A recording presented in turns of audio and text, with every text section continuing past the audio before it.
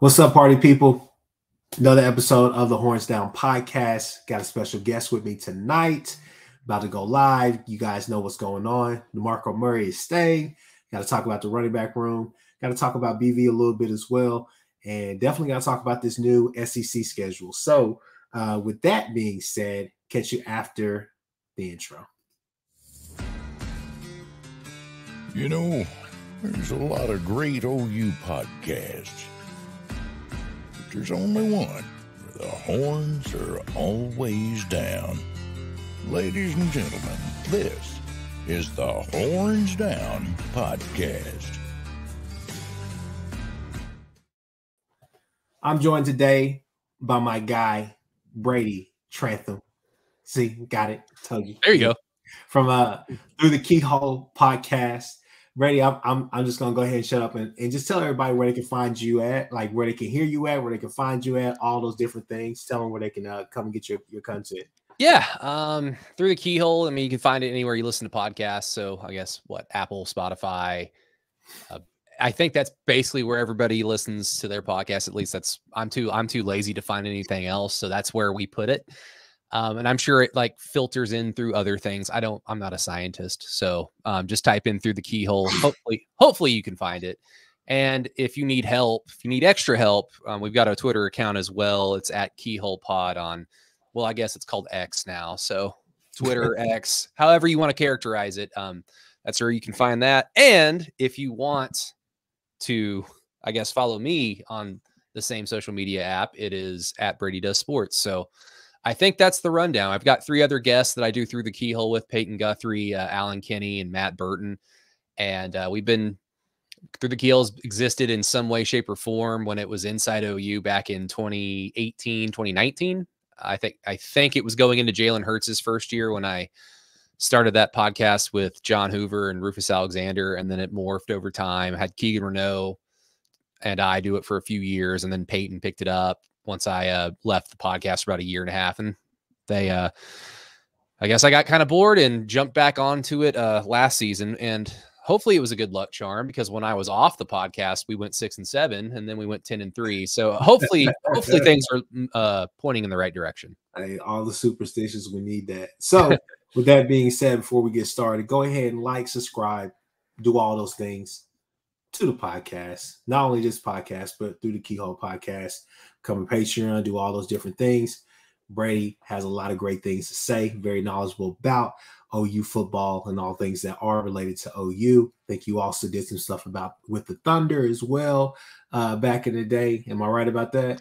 Yeah, I covered the Thunder for, let's see, the first thing that I did it for was a website called Thunder Obsessed, and that became Thunder Digest. I did that for about 2 or 3 seasons. And then I got hired by 107.7 The Franchise and covered the Thunder for them for the next, basically until the COVID year, the bubble year, and then the season after that.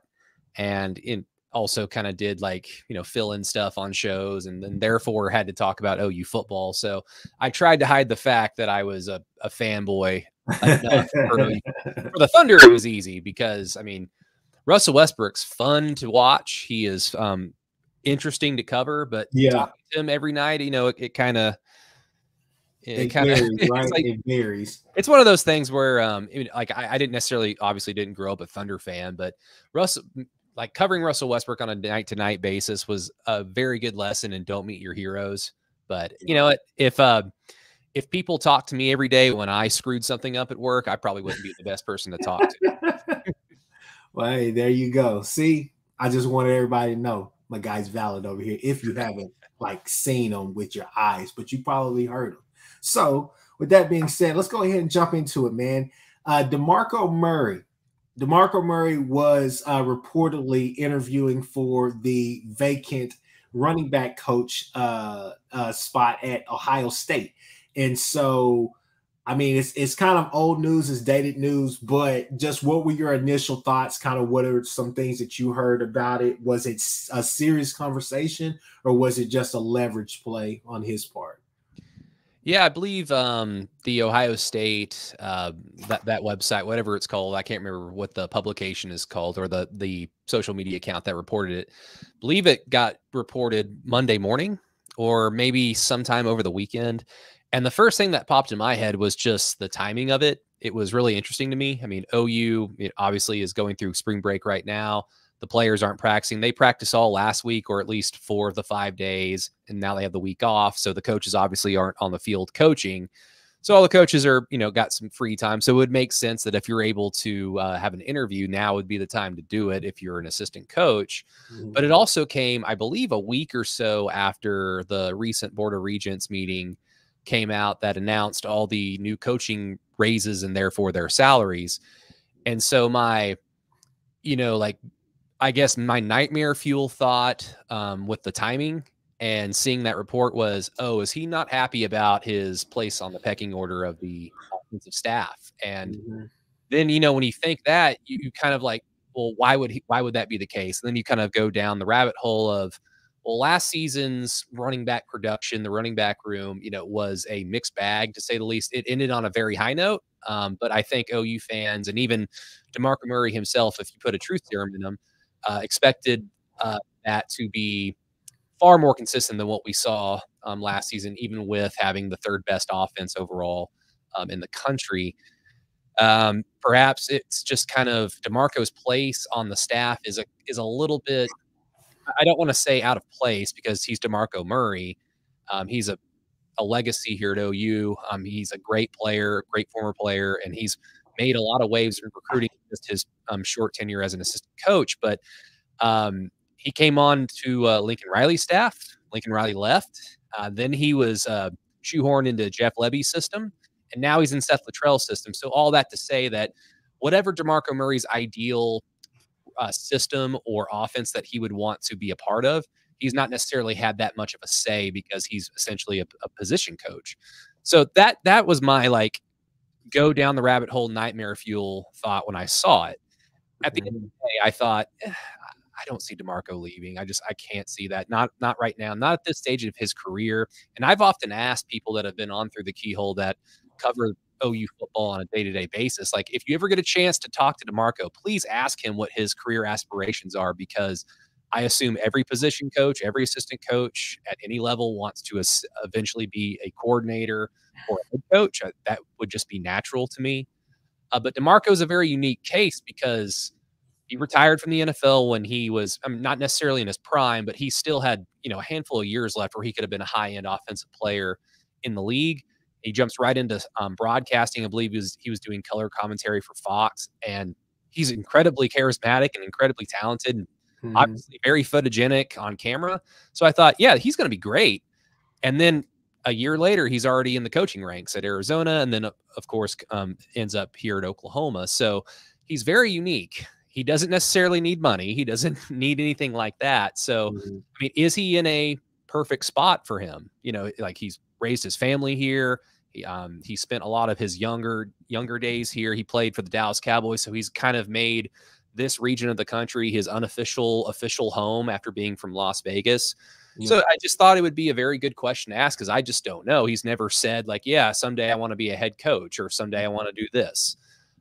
So you see that report and you just can't help but think I don't think he'll leave, but it would, I guess it would make sense in terms of just trying to build your career. It would make sense to, maybe go elsewhere, maybe up your resume in that fashion. But fortunately, as you've mentioned, it's already happened. And DeMarco is at least here for the next 3 years under contract for, I've heard reports of $800 million. So I believe that makes sense. The top 5 or the top 3 for running back coaches in the country. So OU took care of their own, and it's pretty good to know that you kept him from a blue blood like Ohio State.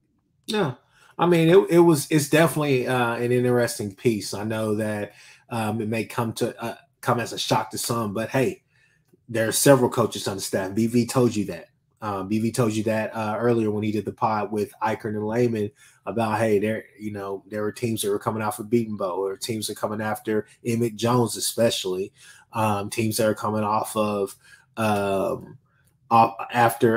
DeMarco. The thing is that it's the perfect time to try to snatch DeMarco, because you're telling him, hey, look, first off, come up here and coach this extremely talented running back room. I feel like you have a really good running back room there, and you have a talented running back room, but we feel like ours is elite, right? You got Judkins, you got Henderson up there as well, but also the fact that this arguably was probably his worst coaching display, I guess you can say. And I wouldn't even say that from a talent perspective or what he was initially trying to do, because at the end of the year, towards the end of the year, Sawchuk got going, right? Yeah. And you got to, settle in on one guy. You stop playing around with who's the kid from Millwood? Marcus Major, Javonte Barnes. You throw in Dalen Smothers in there. And that's kind of the thing that I don't know that we're ever going to know is when Jeff Lebby was the OC, I mean, who is making the decisions of ultimately putting guys on the field for individual plays or packages? Yeah. Because their coaches like Brent Venables, or the few weeks that the media had access to Jeff Lebby, they were always going to say, well, if you're talking about running back rotations, you go ask the guy, DeMarco, he's the one making those decisions. They always defer to the position coach, knowing full well the media doesn't have access to DeMarco Murray or other position coaches. And that's what kind of bothers you, because I sit here and I say, I think this is kind of his worst coaching display this past season. However, I want to say that there were just issues. I feel like there were just mostly issues within, but kind of behind the scenes that kind of lingered into the season and it just happened. But at the same time, I think the thing is that you kind of have to wonder that 1 year that he had with Riley was doing things totally different.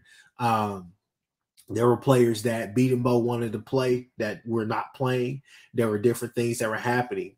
Same could be said about Lebby this past year. Was it the fact that Lebby trusts his guys and he knew exactly who he wanted to play at certain times? Because Lebby was really big on his scheme, his formations, and his packages. He was big on that, and he knew what personnel he wanted out there on the field. So was that really a detriment to us? You get what I'm saying? So. No, you're right. Again, that's going to be the thing that we'll just never know is where exactly did the buck stop with the offense? Because it's one thing if there are injuries, because that's another thing is they're never going to announce. It's not the NFL where you have to say this player is injured with this injury and here's their timetable. There is a process that injured players have to go through, so that's very transparent. College coaches don't have to play that game, so there might be rumors or reports or what access the media has to warm-ups for practice. You might see a guy in gym shorts and shoulder pads when everybody else is in pads. So you kind of make estimated guesses if you also don't see them on Saturday. But even with that, I remember a time during the season, and I hate to bring up the Kansas game, but up until that game, it had been a handful of weeks. I think Javonte Barnes hadn't played since non-conference. I think SMU or Tulsa might have been the last time that we had actually seen Javonte Barnes for any play, whether it be, if he's on special teams, I don't know, but I just remember that being kind of the growing narrative. Once you get into the week of Kansas, there were podcasts out there, people covering the team just suggesting that Javonte Barnes might medically redshirt. He might have had something happened with his rehabilitation from the offseason surgery he had. So that was in the atmosphere at the time. Then you go into the Kansas game and all that BS happens, but OU does find themselves in position to just close the game out and sneak out of Lawrence with a win. They have the ball. All you need to do is essentially get a first down or two, bleed the clock, and, game over, and you end out with a win that we're all frustrated with.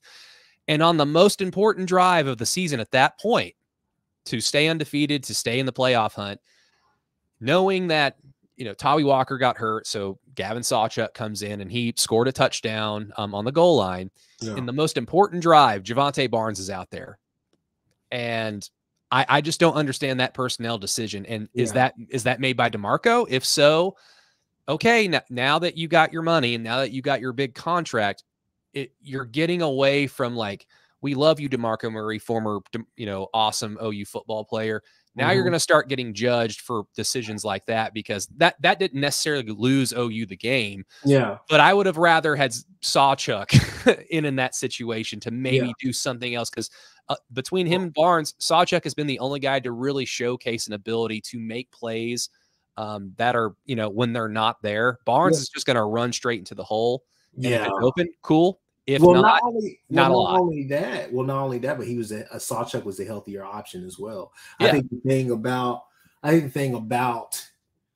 Barnes is it's like his freshman year, he saw the holes, but he was just a little bit hesitant. This year, it was like his vision was probably the worst thing about him on the field, honestly, is that he just didn't see the hole.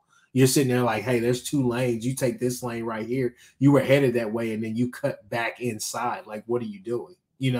So, it's one of those things where you're just hoping that he's full health and he can get back to himself, because we came into the season talking a lot about that Florida State game, because I'm not a big, consolation prize type of guy, but there were a bunch of hidden gems in that game where you're looking and saying, hey, look, the first hidden gem that I found was the run game, because Sawchuk and Barnes have shown me against a really good defense, that Florida State defense, that they can run that peel, they can run that rock, and they can get yards. They can be flashy, they can be finesse, but they can be physical and run in between the tackles as well. So you're sitting there saying, why didn't we have that dynamic this year?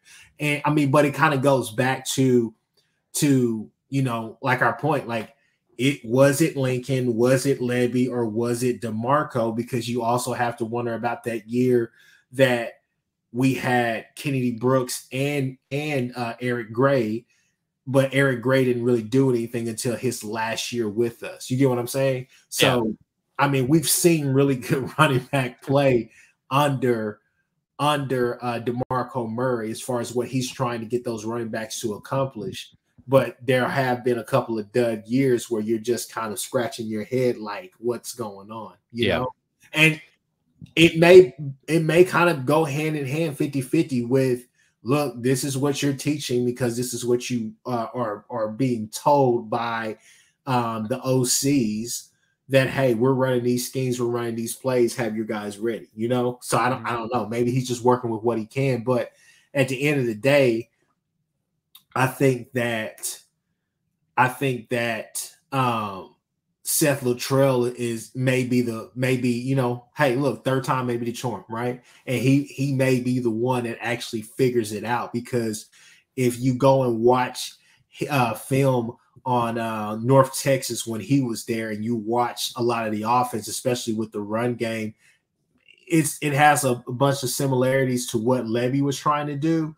But to me, it just makes a lot more sense, because guys, it just feels like, I don't know, it just feels like there are going to be lanes there, and all you have to do is just run through. Because that offensive line and the way that run game is built in the Luttrell system, very physical, very physical. And I understand you can say the same about Levy, but Levy was all about, hey, I want to get to the second level and give my running back a chance to basically beat that linebacker or that safety that's coming down, or whoever's going to be there at that second level. But with Luttrell is north-south. Hey, we're going to run over you. It doesn't matter who's there, Yeah. So I'm really excited about that. So I'm hoping that will be kind of the glue piece that we've needed all along. Yeah, it's going to be interesting, just because a lot of what we're talking about with Demarco and his performance as the running back coach, and then the running backs, a lot of it's just going to kind of hinge upon the offensive line's ability to kick ass from day one, or have a cohesive unit of guys that can play well together. Because as we all know, like, Beanbo's going to tinker with the starting 5, well into the season, and it more times than not works. The problem is, you don't necessarily want to be going into week 7 or week 8 in the SEC knowing that I have maybe 2 or 3 guys that I am still trying to decide whether or not they should be starting moving forward. I don't know if you have that luxury. In the Big 12, you can get away with that, because you're not playing high-end edge rushers. You're not playing high-end defensive lines, even like linebacking cores. You're playing a lot of good coaching staffs that can make it difficult on you. Yeah. But when you have the talent that OU has, when you have the athletes on the offensive line that OU has,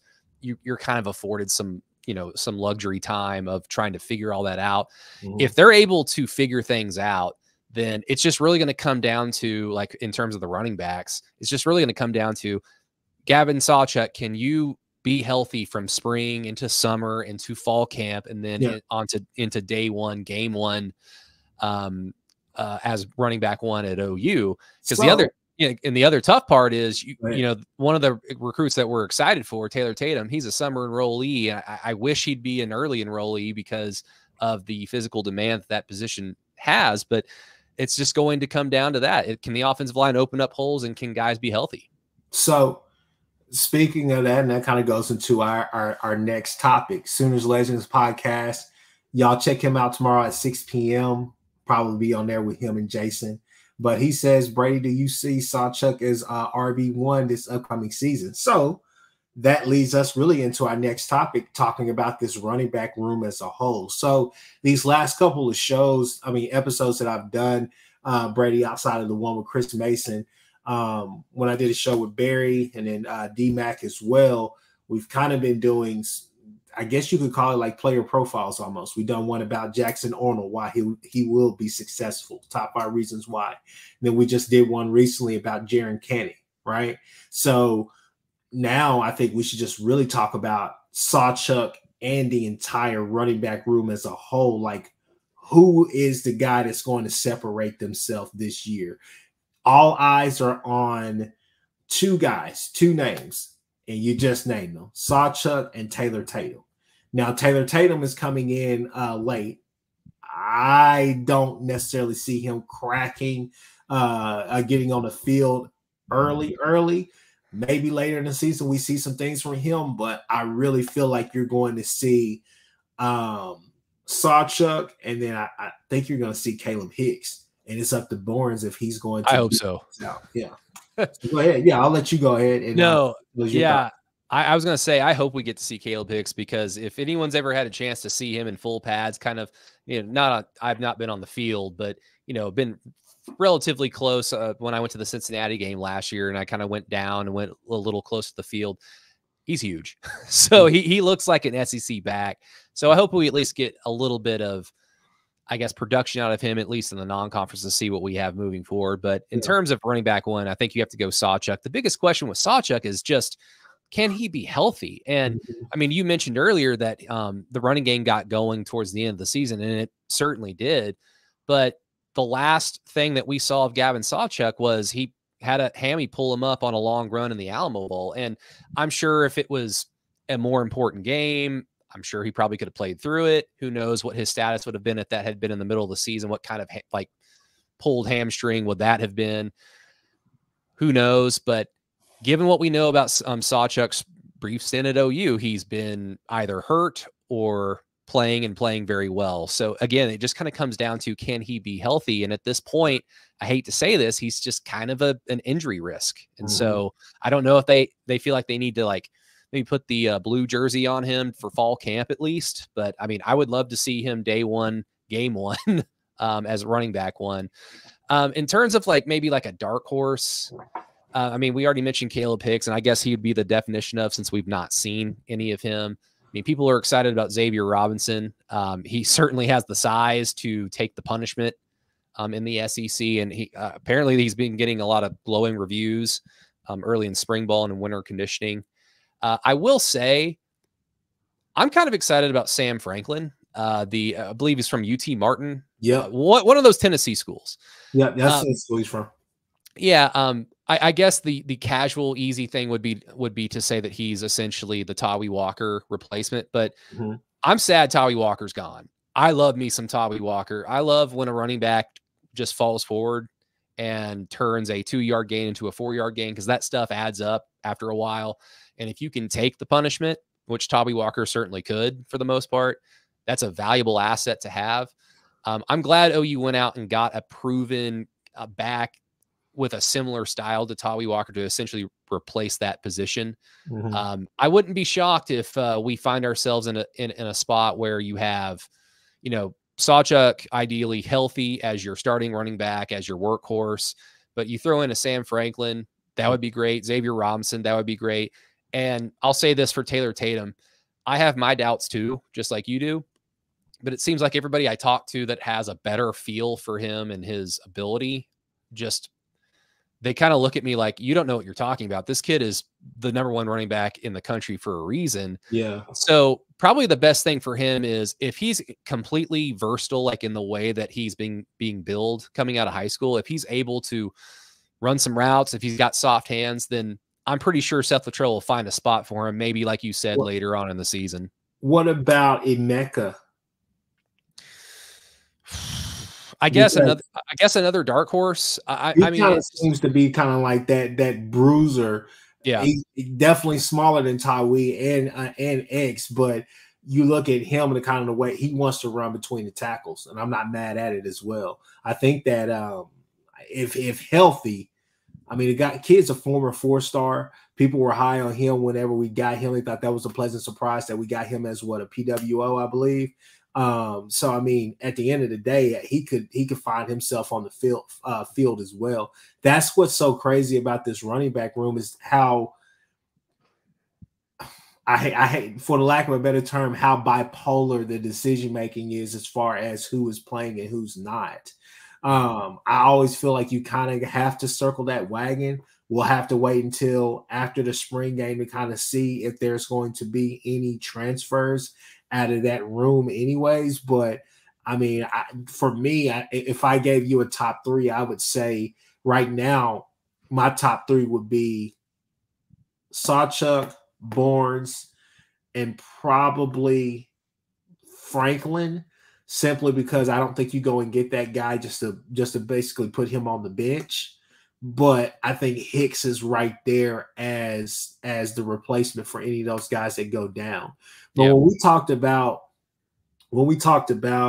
Sawchuk early on, I was big on saying, look, there's certain guys on this team. Everybody was doing their videos about what guy needs to have a good winter and spring and this and that. I said, look, he needs to have a great winter, a great spring, a great summer, a great fall camp. Canick is another guy.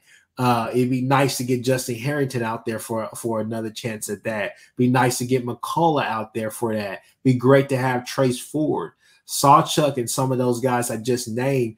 You don't have enough time you don't have time this summer or this entire off season to take mental reps. You got to be out there for the actual reps. Like, you need that, because going into the SEC, as I think that the SEC is not as great as everybody's trying to make it out to be, very top heavy as it's always been.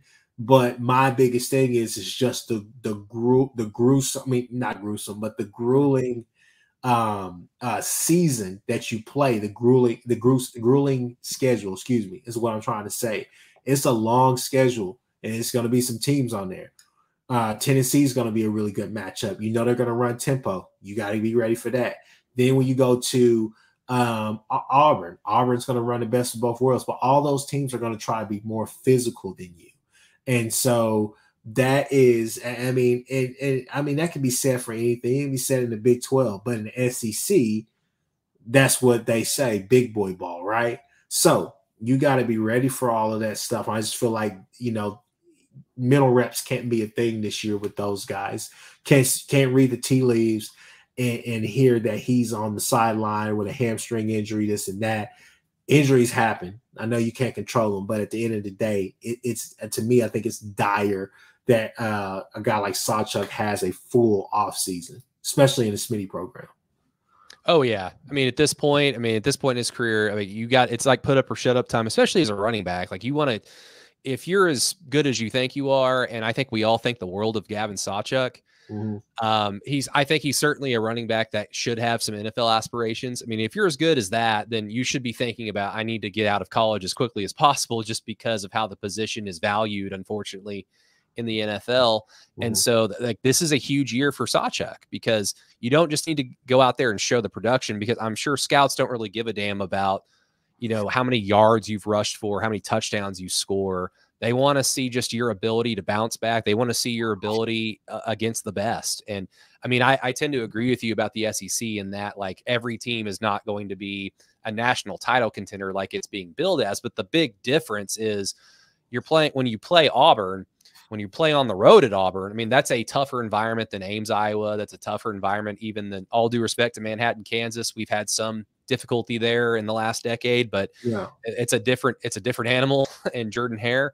But it's also just, Auburn is not, they were not very good last year, but that is a team filled with players that if they hit the portal and OU had the chance, OU fans would love to have like half of those players via the portal. So that, I mean, that's the big difference. If Kansas State players hit the portal, I don't think OU fans are really like, I mean, maybe one of them, but you kind of just move on. I mean, that's the big difference. And for Sawchuk, got to protect your body. And I mean, for all of us, you just have to have a little good luck as well.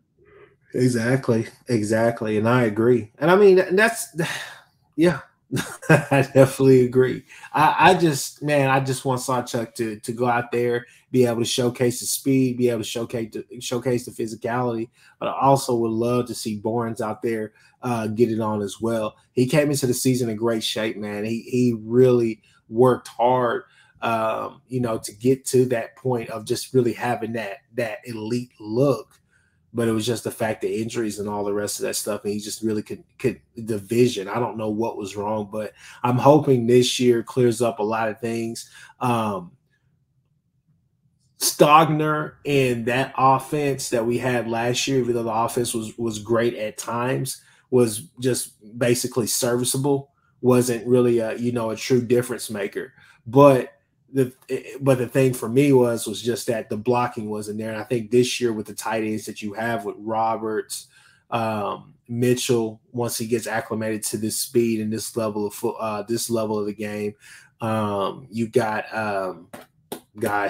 Bauer Sharp, those type of guys, right? You have those guys. You got the kid from Michigan State that was a PWO as well.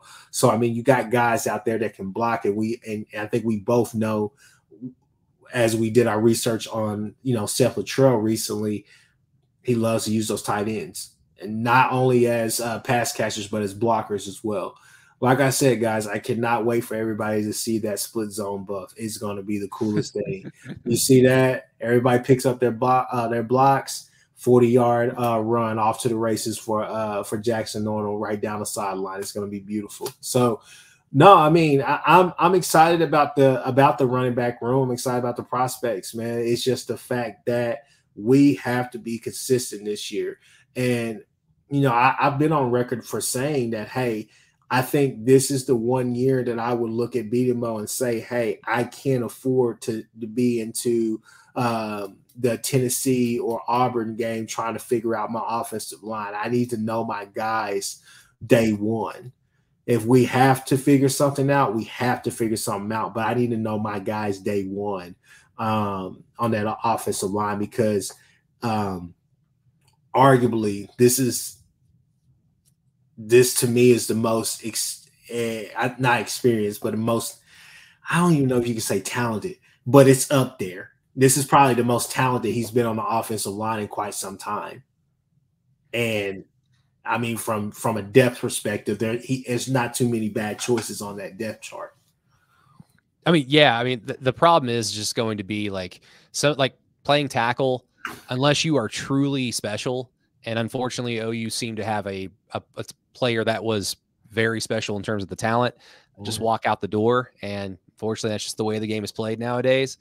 But unless you're truly special as a football player, that's a hard position to learn. It's a hard position to learn, especially when you are going up against 5-star edge rushers essentially every other week. Yeah. So that's going to be a challenge. And it's just why this time in spring is so important. It's awesome that Beanbo has a diverse array of talent to choose from. And it's essentially, you've got 9 months now to figure it out. Because like we talked about earlier, you don't get the luxury of, playing average Iowa State or average West Virginia after you play Texas to kind of extend your window of trying to figure out your starting five, the guys who play the best with the offense together as a unit. You don't get that luxury anymore. So you got to figure it out fairly early. I mean, just like with Sawchuk, you got to also be fortunate with avoiding injuries, because no doubt he's probably got an idea right now who his five are, because he understands what's at stake here, and he understands what the challenge is. And if you have an idea this early, you're probably going to force feed them a lot in terms of spring reps, letting them know what to do during the summer. And then once you hit fall, it's like, no, you guys are it. If you guys are not it, then we're going to have a problem. And the more and more and more that you practice that way, the higher, I guess, the risk is for, injury or just fatigue by the time you get to the football season. But that's just the risk you take. We don't want to be like Herman and put him through a death camp for just a no, you don't. I still can't believe that. I still cannot believe that happened. You just death camp your kids for Houston and OU. You get the win, and then you're like, I'm done. I'm just waiting for the Texas gig now. Wow, man. All right, let's go ahead and switch gears here. So, want to share this to the screen real quick. So we have on here, let me put that up a little bit. So there's been a lot of hoopla about this whole schedule, about, there's a gauntlet, this, that, and this. And basically all they did was just say, hey, whoever you play on the road this year, you play them at home next year. Okay. So I saw that you had some thoughts on this on Twitter. So I'll just let you go ahead and go. What are your initial thoughts about this 2025 schedule? Yeah, I guess I thought too hard about this, because I have been under the assumption since the SEC announced before they announced the 2024 schedule, when they basically said, we're going to do the 8-game +1 system for 24 and 25. And I thought, okay, so whatever schedule we get for 2024, we're just going to flip the home games to away games and the away games to home games for 2025. It makes the most sense because, quite frankly, I want to have a chance to go to Tuscaloosa pretty quickly. And obviously that would mean in 2025, since they're coming to Norman, I guess the alternative would have been that you just truly grab teams out of a hat and say, okay, now you're going to play these teams because we're waiting essentially for the 9-game system, whenever that's going to come, to put some permanent, whether you want to call it pod schedule or permanent rivals, whenever you want to get that out there. I was kind of not looking forward to having a tough schedule in 2024, and then you miss Alabama for 2025, the road contest. And because there's 16 teams in the SEC, we might not have a chance as a fan base to go to Tuscaloosa for 3 or 4 years. So I'm happy that they just did the simple thing. But again, I was completely shocked that people were like surprised about this, or that this needed to be announced. I just assumed that this was what we were going to do. And I thought, oh, I must have lucked my way into the correct thinking. It's not like I'm a genius. It made the most sense to me to just flip the schedule over. No, I mean, it made sense to me. I didn't see really any problem with it, honestly. I think it maybe gets tough. Well, I don't know, because Ole Miss probably loses a lot. Probably the better teams on the schedule in the 25 season, because I know people are on Twitter chirping about this right now, about who has a tougher schedule between OU and Texas. But some of these teams get better by subtraction, honestly. Auburn probably loses Peyton Thorne, which is, not the, worst thing ever. And then Tennessee should be better, simply because Nico would be in his second year, and you're thinking that he's going to live up to the hype, right? Then South Carolina, I think South Carolina's pretty excited about their new quarterback as well. And I think the only thing that would make me kind of hesitate to say that they should be good in 25 is the fact that I'm not sure if Beamer gets out of this year, honestly. Possibly. I mean, I've seen crazier things happen. Ole Miss may take a step back simply because they probably lose everybody. I'm sure that I mean, I don't ever know if Jackson Dart's, if his stock is ever going to be better than what it is today, because I mean, I think him and Dylan Gabriel kind of just one of those guys that, like, hey, for all the good that they can do on the field, it just kind of is what it is, and then Texas will most likely be ushering in a new quarterback, even though that system is very friendly to quarterbacks and they're big on arch. I think that will be kind of the thing to monitor is the pressure, the excitement, the hype, and then also just the fact that he hasn't played legitimate football in the last 2 years, 2 or 3 years. So wasn't the class he played in was he from Tennessee or Louisiana? Louisiana. Wasn't the class he played in like really low? That's what a lot of people try. That's what a lot of people ran at him. I've seen Odell Beckham and guys like that played at his school. So I don't know. At the end of the day, I mean, it's Louisiana. That's true. That's true. But to that point, I would say Odell's a freak. Arch Manning is just a name to me. I'm just still mad that he is considered a better recruit than Adrian Peterson. That to me is just. It makes me want put him in at starting quarterback so I can watch OU kick his ass. I that is an affront to football religion. He's not better than Adrian Peterson. Nah, some Texas fan. Hold on, Center Cowboys. He got here. He said he played in 2A. Some Texas fan gonna get in these comments, boy. They about to go on you. They about to get on you, man. They about to get on you. Living rent free, huh? But nah, I just think that's. I mean, I don't know. For me this year, like I've told everybody, I think that if we don't look at the season, you got to change the way you look at it. You got to change the optics, right? Don't look at this season as a whole. Don't look at the schedule and say, man, we got to play them. We got to play. No, take it 3 games at a time. That's all that you're trying to do. To me, just take it 3 games at a time. Yeah, that you have Temple, whoever the hell else, and then you got Tennessee coming, right? So, I mean, the thing is that you got to go handle business against at home. I think you got to go to guys. Speaking of Louisiana, what's that? The Mean Green Tulane. I think you got to go to Tulane this year. So you need to go and handle business out there, right? Come home, handle business again, and then guess what? 4th game of the season, you're playing Tennessee. So you need to go ahead and set the tone. So, I mean, you need to get through those 3 games. Then you got Tennessee. Then you got the trap game, the ultimate trap game, which is Auburn. Then you got Texas. Then after that, that's the back half of your season. And so, I mean, I think that if you look at it in that thing, you're just saying, hey, look, we can get past these 7 and 6.5 game spreads that they're giving us, right?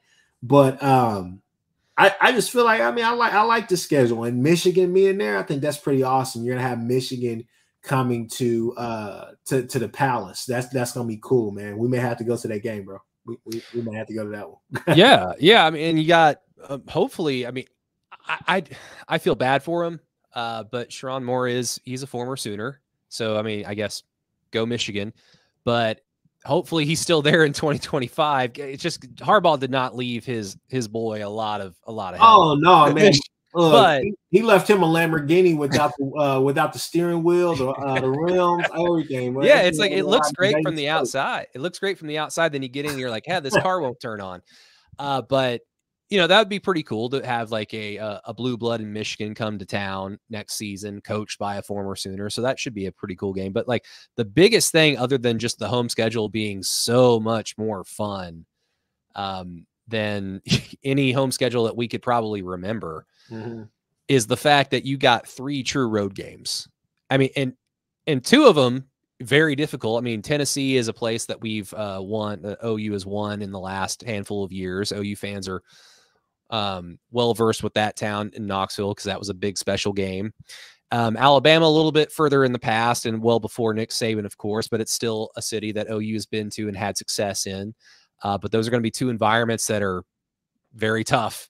And fortunately, South Carolina is the 3rd one. And who knows what South Carolina is going to be like. I mean, that's about as Big 12 a matchup as you can find in our schedule, where it's kind of comparable to, okay, you're playing Iowa State, you're playing West Virginia, you're playing a school that has some talent, and there could be some matchup funkiness if you're not careful. But at the end of the day, you take care of business. You're OU. You should win that game going away. So having 3 true road games in potentially year 4 under Brent Venables, with more depth being developed, with more recruiting going the direction that we enjoy seeing it go into, even with that tough of a slate. I mean, hopefully, 2024 gives us some more optimism moving forward, even if that's an 8 or a 9 win season, even a 7 win season, just depending on how it goes. But 2025, despite it looking like quite the gauntlet, I mean, it does set up pretty well for OU, considering 3 true road games. That's the year that a lot of people have picked as, hey, OU that's the season. Yeah. Yeah. If Jackson's that guy, I mean, 2025, if Jackson's that guy, 2024 could be the year, for all we know. Because if Jackson Arnold is truly the quarterback that we think he is, that he's been billed to be as a top, as a 5-star super can't miss recruit quarterback, then he's already in the top 3 in the SEC this season, at the quarterback position. And that should put OU in the driver's seat for a lot of these games, because in terms of the 2024 schedule, you got to think like Ole Miss, Auburn, Missouri, like those 3 schools have hype, but they also have a lot of flaws, and we just do not know yet until the games are played. So we've got 8 months to just kind of go down a rabbit hole of Ole Miss is going to be great, or Ole Miss is going to be kind of mid. Here's why. And whichever part of the spectrum that those 3 schools fall on, that's going to heavily influence what OU's results are going to be in 2024. If Missouri was completely kind of a fraud and just a product of their soft schedule last season, then OU should be able to go to Columbia and take care of business like we have done for the last 100 years. If Auburn is still kind of climbing out of the hole that Harsin put them in a few years ago, then although it's a road game in a tough environment, you should be able to go down there and take care of business. And then you get those 2 wins on top of the 4 probably guaranteed non-conference wins. And who knows with Texas, who knows with Tennessee, you got to like your chances the rest of the way. Yeah. For me, I say this season, and the reason why I keep talking about like just breaking it up into, 3 games at a time is because look, perfect example, right? Tennessee, tempo, big tempo. Gotta be lined up right. Got to be able to get the calls as early as possible on D to be able to get with that. You've practiced against it for the last 2.5 years. You're going to see a lot of it to start the season. Teams are not going to be sitting there trying to run straight up with you. They're going to run tempo to try to get you off balance, to keep you on the field, make you tired, and also be able to score, move the ball on you, right? But that's what Tennessee is going to do. It's going to be a lot of funky spacing, a lot of different things. That's the browse, that veer and shoot, right? So you have to be ready for that. But then you go to Auburn. If you watch that Auburn versus Alabama game, right, this past season. Oh, yeah. What did Peyton Thorne do a lot of? Peyton Thorne did a lot of QB runs, and he was running and he was being physical early and often, and then later in the game when he needed to, right? So the thing is, I see them trying to implement some QB run, trying to, basically do a lot of little quick short game, then try to lull you to sleep, maybe throw it a deep a couple of times. Peyton Thorne isn't the best quarterback. I've been on record saying that, but I think this is a game where it's not necessarily Thorne, it's the scheme. And I mean, hey, I'm just gonna be honest with you. I like the old head ball coach up there. Freeze is he's definitely an offensive mind, one of the top ones. And so I think that's a game right there where I consider it to be a trap game, but I do think Auburn's going to be better than they were last year. I think they had a lot of momentum. They had a lot of, like I said, I'm not a big consolation prize guy, but they had a bunch of consolation type momentum that they gained from last season, because it's clear Freeze said it. Hey, look, we don't have the roster right now, but you do that, then you go to Texas, and you know what Sark is going to give you. Sark is going to give you, it's going to be hit or miss. Either you're going to pick up and take away all those little cheap plays. If I just want 6 teams next year to stop that stupid ass little running back screen that they run, the little play action running back screen. I'm like, Jesus. When we stopped that this year at the Red River game, I was like, we winning this. We winning this. We know what they running. We know what they running. We already got a pick off that dumbass slant, but I know what they're running. I know exactly what they're running right now. Everybody knowing here I was clowning, but I digress. But that's what I'm saying is, like, just take it 3 games at a time. I see 10 wins this year personally. I know that may be a little bit optimistic, but I am a big optimist. But optimistic person. But I see it. Yeah, I think you could narrative yourself into some like trying to figure out like how would OU win some of these games. So I mean, Tennessee's going to be a challenge. Josh Heupel, we know that game's going to mean a lot to him. I think it's pretty well documented, at least to people that are close to the program, that Heupel still likes OU. He has nothing but good things to say about OU and the players that he played with during his time at OU. Has fond memories of OU, but the breakup with OU and I guess his old boss, Bob Stoops, did not go very well. So I have no doubt that this game's going to mean a lot to him in the stadium that, he brought back in 1999 and 2000. So, however, that's OU's first game in the SEC. So it's going to be a juiced crowd. It's going to be a gigantic environment for Norman, for Sooner Nation, for everything. So you can narrative your way into, well, OU Sooner Magic will be alive for their first game in the SEC. So let's pencil that in for a win. Auburn, you're exactly right. I think they're going to be better. The question is, I mean, where are they going to be, like in the pecking order of the SEC still? Because, I mean, Freeze did not inherit a lot, like you mentioned, but he's a coach that I'm afraid of, even with Brent Venables as essentially your defensive coordinator. And even going back to his days as the DC at OU, one thing that really kind of, I guess, bit Brent Venables in the ass was a running quarterback. And I have no doubt that Freeze will know that. It seemed to not bite him at Clemson because he won a national championship, once against a running quarterback in Jalen Hurts. Tua's not necessarily a runner, but willing runner. Yeah, exactly.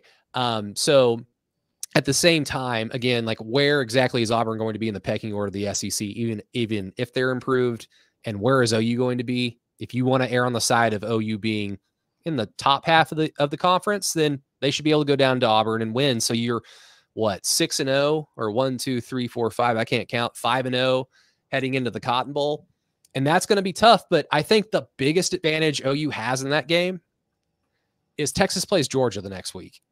And so any game time decisions, I would assume that I would assume that players at Texas would want to play that game because that game means a lot to OU players, to Texas players, to high school players from the state of Texas, from Oklahoma, and so on. But when you've got Georgia on the schedule instead of Iowa State or Baylor, there might be some you know what, sit this one out. You'll be 100% next week. And if that helps OU, then so be it. Hey, look, my Texas guys gonna get on here. They gonna say they ain't running from the smoke. They gonna say they won it all. They gonna say they this, they that. I'm like, I don't think y'all got the juice that y'all had last year. Y'all lost. But y'all do what y'all want to do. Okay, I'll leave it at that. Now, having said that, I don't necessarily know that I'd pick OU to beat Texas. Now, to be fair, I didn't pick OU to beat Texas last year, so I was wild. You're wild. You're wild. Who are you? What, two or three plays into the game, you get the pick with Gentry Williams, and then as soon as that happened, I'm like, oh yeah, we're winning this game. So I was like, I don't care, we're winning it. Like my brain just completely flipped into, all right, win. And thankfully, the good guys did win. After that, you get South Carolina. Like I said, that should be a win. If Ole Miss is as good as they are hyped to be, that is going to be a very, very, very tough game. No. If they are probably around where the laws of physics demand they should be, because I think if you look at teams in college football, even in college basketball, that are copy pasted or Frankenstein from the portal, where it's just nothing but portal guys, those teams seem to not do very well. Yeah. Now, Lane Kiffin might be the coach to make that work. He might be the Dr. Frankenstein necessary for that to work. But I think from what we've seen with the portal's history, I think it's a big enough, I don't know, to think that, oh, you could go down to Oxford and get a win. But let's just say, you know, after the Ole Miss game, you're 6-1, 5-2, or 6-2, 7-1. At that point, you know, you got Maine. That's another win. You're probably going to end up with, I mean, a disaster would be just ending up with 8 wins and losing the rest of them. But if you, at that point, you're probably going to have 9, maybe even 10 wins like you predict. If that happens, then, oh boy, the hype train is going to be off the charts, because that's a playoff team in the expanded playoff. And then you've got 2025 to look forward to, like we've already kind of talked about. I'm listening to you. You're speaking that gospel right now. You speak that gospel. It's really easy to look at the schedule in 24 and either just go down and, you know, just a nosedive nightmare of like, oh my God, 6 wins. And look, if somebody gets hurt, if there are injuries, like, we will all adjust our expectations. I think we all did, like in 2009, where you lose Sam Bradford 5 minutes into the season. You lose Jermaine Gresham before the season even begins. Yeah, you lose a bunch of guys on the offensive line as the season goes along. So it's like, no. Let's not even go that far back. Let's go to this season here. You thought that you would make that pivot, but it was like once Andre Anthony went down, it was all for about 3 games last year. You're sitting there looking at Levy like, dude, like, I know you didn't forget how to call plays. And then, but because it pisses you off that you go out there and have performances like you did against UCF, Kansas, O State, and then come back against, and I'll be honest with you, I actually think West Virginia has a pretty stingy defense, and you made them look pedestrian out there. Then you go against TCU. TCU was not the same TCU this year, but you put 69 points on them to close out the season. And in BYU, don't even get me. You know what? Let's move on because I'm about to go out of that. So last topic. We got a few more minutes. I don't want to take up too much of Brady's time, but this conversation. Let's go ahead and remove this thing here, and let's go ahead. This is the last question, folks. Gonna put this on the screen. There we go, right there. Why does BV get so much hate? And I just don't know. He's a likable person, passionate about the game, a proven winner, a championship caliber coach who's won championships. Don't ever hear players have anything bad to say. Even the ones he shipped out don't even have anything bad to say about Brent Venables. Caden Green essentially said that he was a liar, but I don't think I think the worst thing we can say about Caden is that that we can certainly say is that he's an unreliable narrator. Yeah. I think don't even get me started on that. But I mean, you know, is it because he's a first-time head coach? Is it because he coaches at Oklahoma?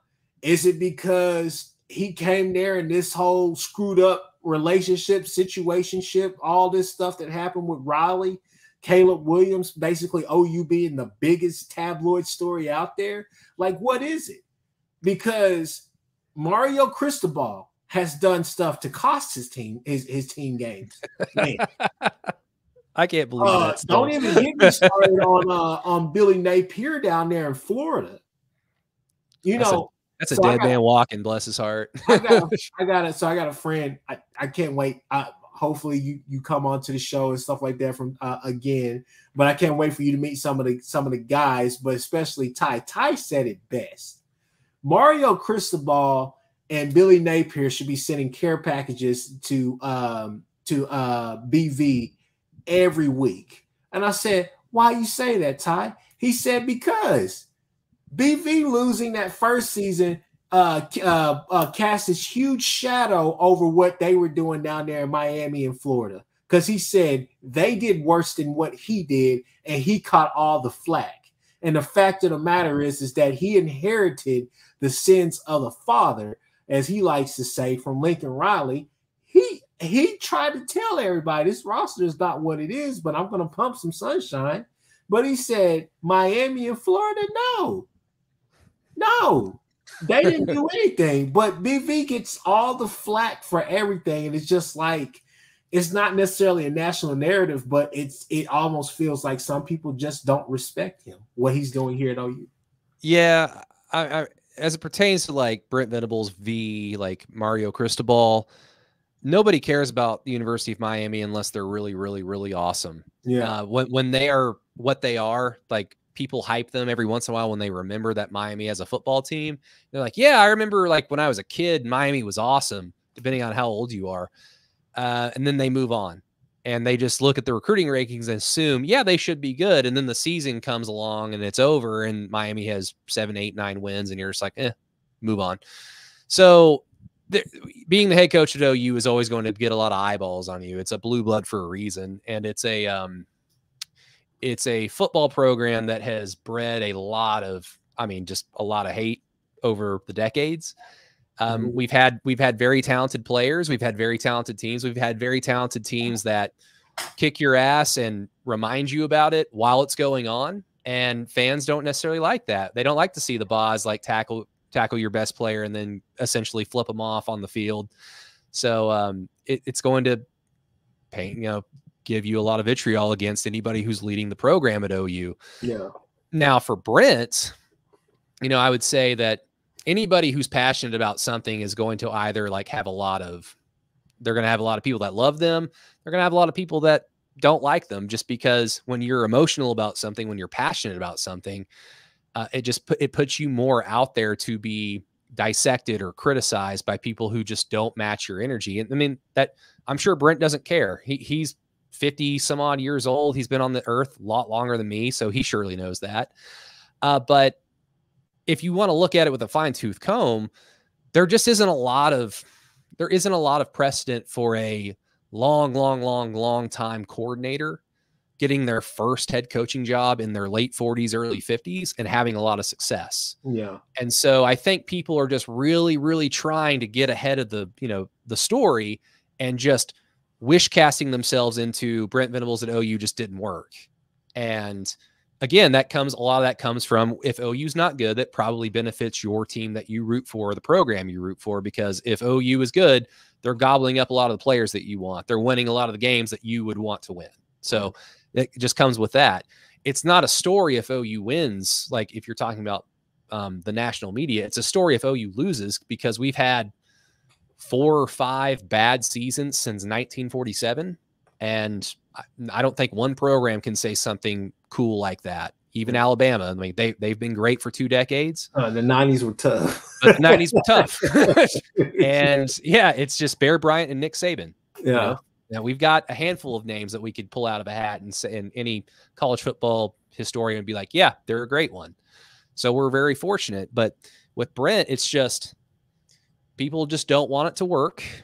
And I will say, like, I love him to death, but he does say some things that are kind of like a little cringy, little clown school, but he's a passionate guy. So it's going to elicit reactions like that, even from people that root for him. So hey, if your coach is saying some cringy, corny, old dad joke type stuff, your coach ain't really about it. Your coach is a little bit too new school for me. I'm old school. So I love everything. I trust BV. Me too. BV and company have came in and taught me something. I think they taught a lot of people something. Trust your own evaluations. Do your own homework. Get the guys that you really want. At first, when he left, it felt like everybody was saying, "Oh well, he's running these video game type defenses, or he's running these high complex defenses that just don't make any that much sense." And then people were so happy when Mike Stoops came back. As great as Mike Stoops was, it just kind of felt like after that second experience, right? Kind of felt like the game had passed him just a little bit. And so that is. I was gonna say that is one thing that we can kind of take away for Brent Venables is, every coach is different. Just because one coach might be older doesn't mean whatever applies to that guy doesn't always have to apply to a guy of the same age. So, Mike Stoops comes back and the going thought, a few, like maybe even year one of his second stint. And then of course, well into his second stint as the DC at OU, it was very apparent that the game had passed him by and the players were just not responding to his coaching, for one reason or the other. He's an older guy. The players today seem to be responding to Brent Venables and his message. So just because he's older doesn't necessarily mean that young, college athletes are not responding to him. They're not responding to an old guy. No, they very much do. And so that's a good thing, is that the players have taken to the message. They've taken to like building the program up with him. Yeah. And I even think some of the things that we might take for granted or think that are kind of corny, like the soul mission, just as fans, because we don't get to experience that. But in the age of NIL and the age of the transfer portal, I appreciate Brent Venables trying to go slightly in that direction, but also trying to cultivate this idea of, hey, in order to be great, you have to do all these different things. And if you are great, here are some avenues for you to sustain that success. And he's setting up his players with resources to do that. Well, it's stuff like that. Like, I wasn't the greatest, I hurt my knee, did different things like that. But man, when you're a college athlete, and especially when I'll just throw this little hypothetical out there, right? This little narrative, you come back, best shape of your life, redshirted the year before, hurt your knee, basically on the end of the bench, fighting, scrapping, practice, everything is going well, still don't see the results to be able to get out there on the floor, right? That stuff is demoralizing. That stuff it's crazy. So things like the soul mission, him being passionate, him being able to get those, like it's invaluable, man. Like, you don't know it until you're there as a player. Then on the other side, obviously you're still in the journalism business, basically. Kind of being like an amateur back when I was in college and all the rest of that stuff, I love his press conferences. Why? Because they're not the generic bullcrap that you get from everybody else. Like guys like Nick Saban, guys like him, guys that are willing to talk and actually kind of give you a little bit of what's going on, where you don't have to go and read the tea leaves or watch everybody's podcast or this or that to find out what's going on. You can actually hear it from the source, as far as like, hey, he's being direct with us as far as what's going on. Maybe he's long-winded, but I'm a long-winded guy myself, But I just feel like sometimes BV receives hate from a lot of circles that you're just like, damn. You get on Twitter, you get on them Twitter spaces, you're just like, damn, where did that stray come from? It's just wish casting, man. Like, people want OU to suck. I get it. We've not sucked for a long time, so it's great. And and the biggest thing is that I still, and it's people from outside, and they'll never understand this OU business, this big business, right? But people from the outside won't understand. They understand that, hey, Lincoln came here and won 3 or so Big 12 championships, and that's great. But he had close to all-time talent on his teams and couldn't get over the hump when it mattered the most, Yeah. And I think that's something to be said. But I also think that getting here that first year really exposed a lot of things. My uncle says it all the time, hey, if BV had to do it all over again, I bet you he would have went harder in the portal that first year. Why? Because he knows the kind of the tone that set for everybody nationally on OU. And I felt like that left a bad taste in his mouth. But it's actually good because it made him hungry, and making BV hungry that's crazy. But no, I just think it's an interesting topic. Sometimes I just hear strays being shot at him. I see stones being through to his through every window in his house, and I'm sitting there saying, "Hey, man, Billy Napier." People are on Twitter right now like, Billy Napier, you see his schedule for the next 2 years? He may not make it out. He may get fired. They may tell him, you're going to have to take a Greyhound home, son. And I'm talking about he coming over here to Texas, Austin, and they tell him, hey, you can't take the team jet home. He having to get a Greyhound to go home. And then Mario Cristobal can kneel to win the game, and then he doesn't do that. Then they go out there and lose to Georgia Tech. What sucks for them is Nick Saban's not coaching anymore, so you can't just go through like the Nick Saban car wash of rehabilitating your career if you get fired, So it's like, where are these guys going to go? Like for Napier, he needs to get ready to talk on camera, because November, December, like you need to be looking to be on like ESPN guest spot on game day, my man. That has nothing to do with him. I'm sure he's a fine coach. It was just bad time to be Florida's head coach with the window he's got. Yeah, man. Yeah.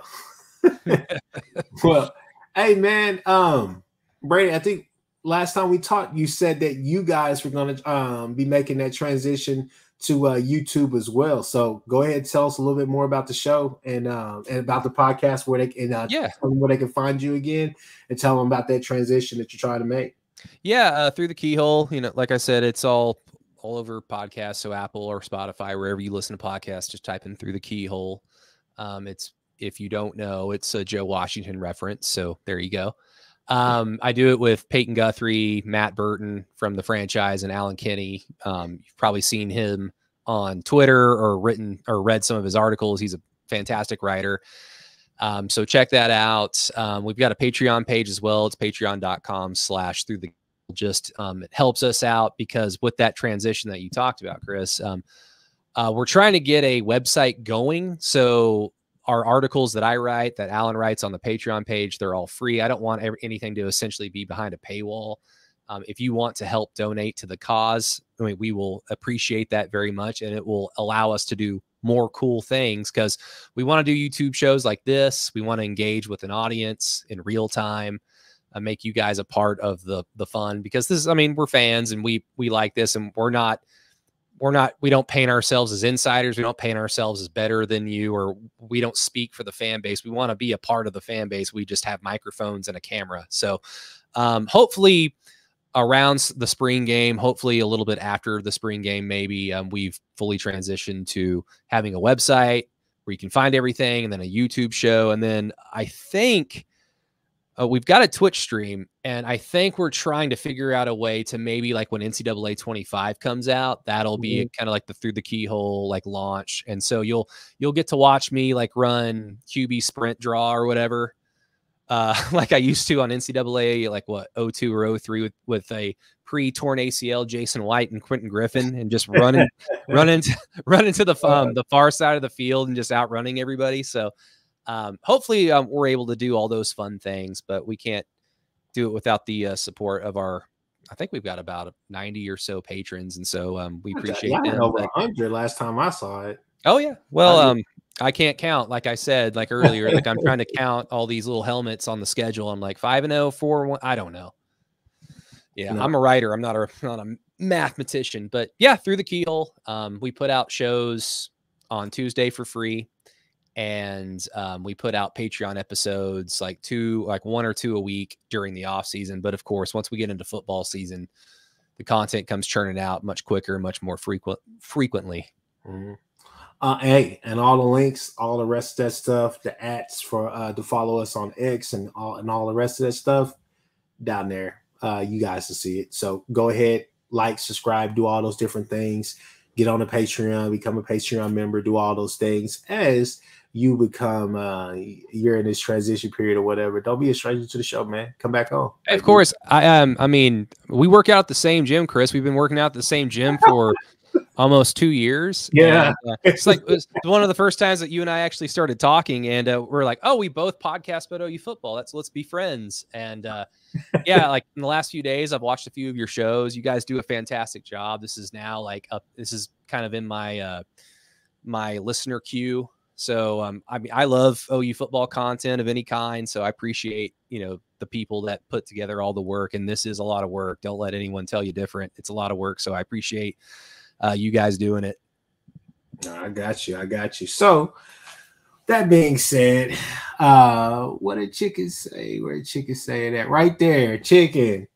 Hit that like button, y'all. Go ahead, subscribe, do all the rest of these things. We're trying to get this channel to 1,000 and more. So go ahead, subscribe, share, do all the rest of those things. And with that being said, I think we are out of here.